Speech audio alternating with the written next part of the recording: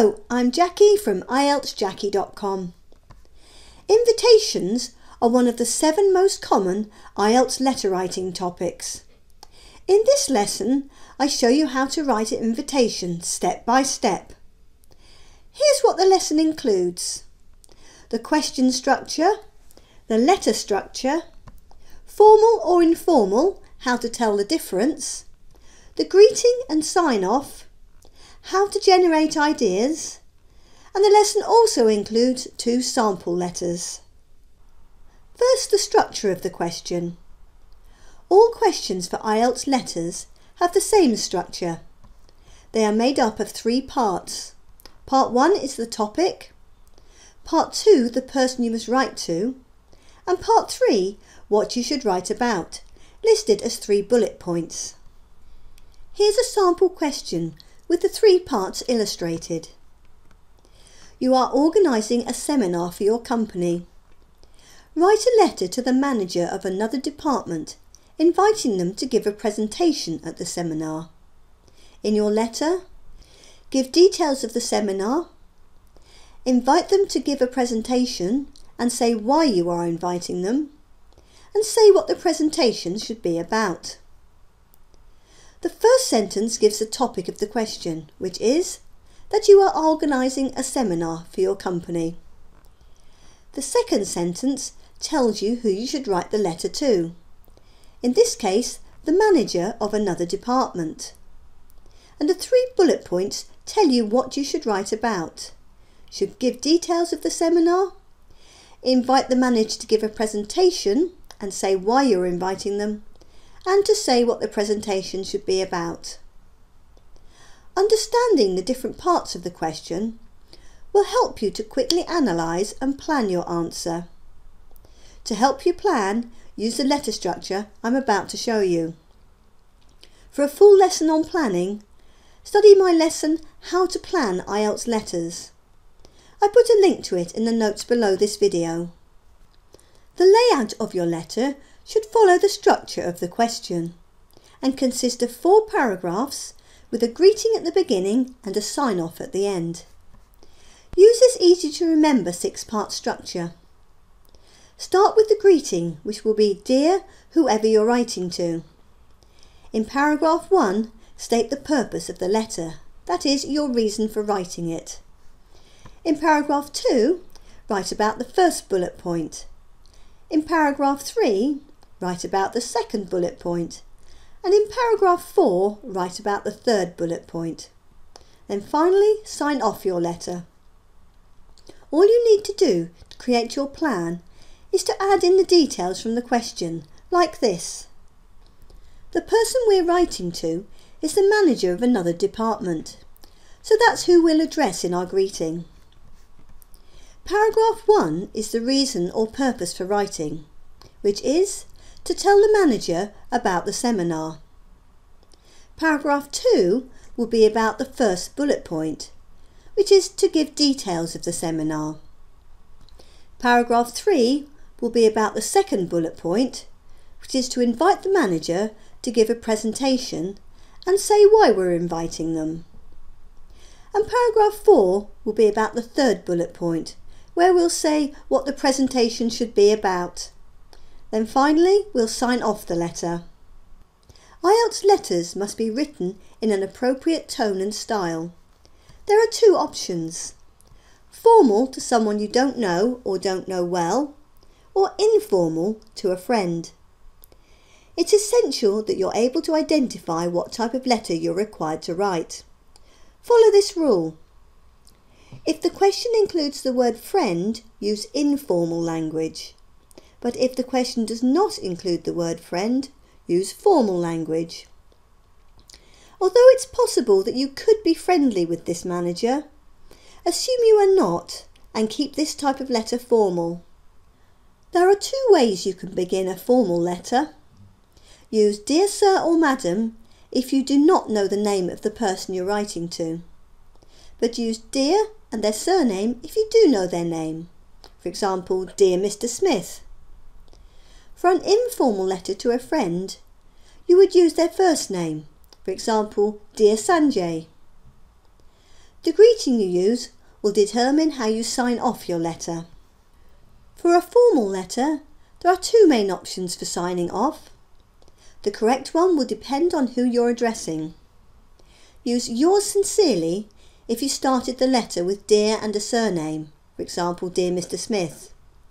But use yours faithfully if you started the letter with Dear Sir or Madam.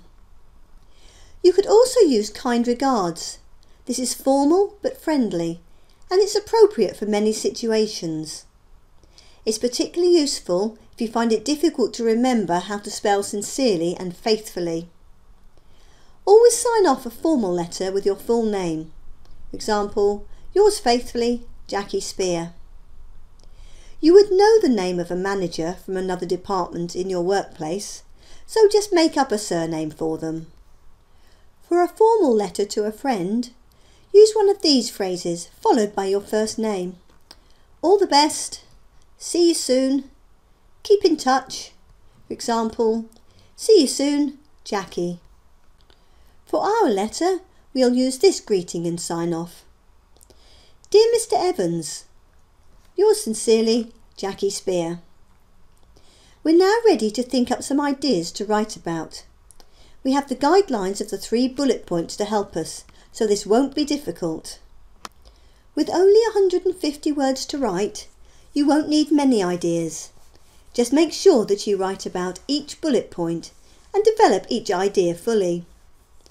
They don't have to be the best ideas you can possibly think of. Go with your first thoughts and don't waste time trying to think up better ideas. Just make sure that they're directly related to the bullet points. Note your ideas beside each bullet point on the exam paper, like this. For give details of the seminar, I've noted down safety at work. For invite them to give a presentation and say why you're inviting them, I've written warehouse manager, most highly trained person in company.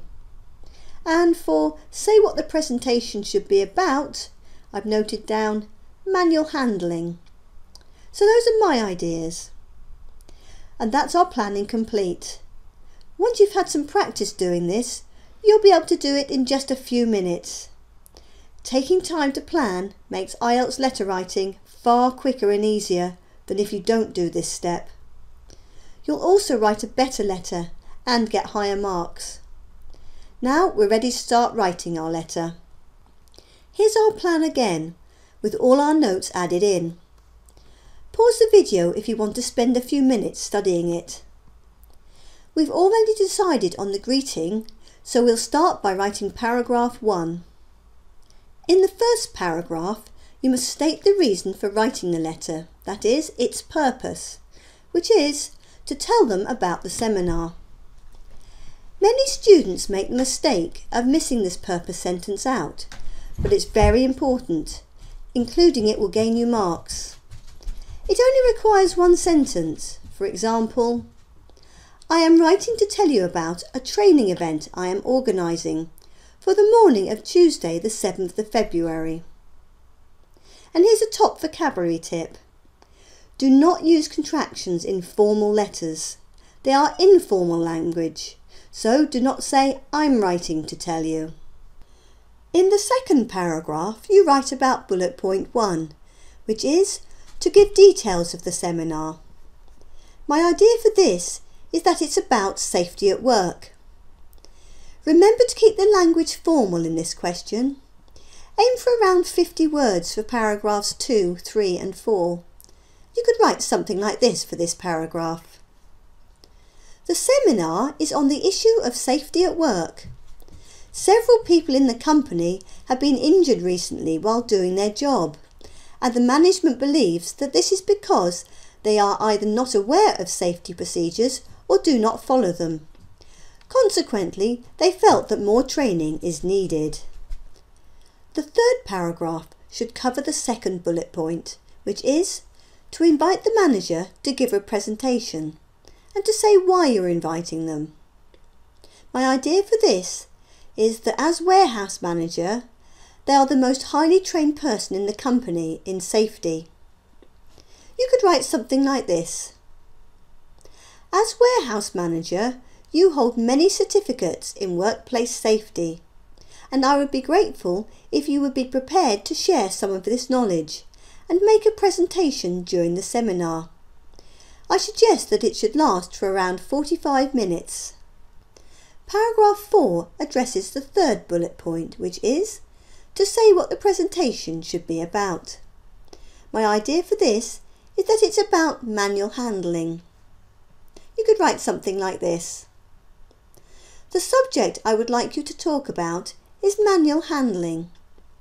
Back injuries are the most common safety issue, so need a particular focus. A practical session where people can practice good lifting techniques would be ideal. If you are able to do this, please let me know what resources you would need so that I can provide them for you. This letter needs one final sentence to round it off before we add the sign-off. For example, I look forward to receiving your reply. Now we just need to add that sign-off we decided on earlier, and our letter is finished. Here's the finished invitation. Pause the video and read through it. Note how all the elements come together and the ideas flow from one to the next.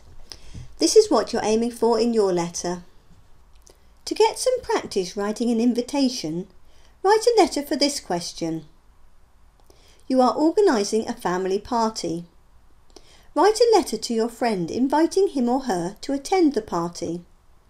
In your letter, explain why you are organising the party, say why you want your friend to come to the party, and describe what you're planning to do. This letter is to a friend, so must be written in an informal tone and style. Use the planning structure I've just shown you to plan before you start writing. And here's a sample letter for this question. Can you identify the language and grammar structures I've used to make it informal? Note the use of contractions, which weren't in the formal letter. You'll find lessons on other common IELTS letter topics on the website and my YouTube channel. I've put a link to the IELTS writing menu page, where you'll find all the lessons, in the notes below this video. Thank you for watching, and I'll see you in another lesson soon. Goodbye for now.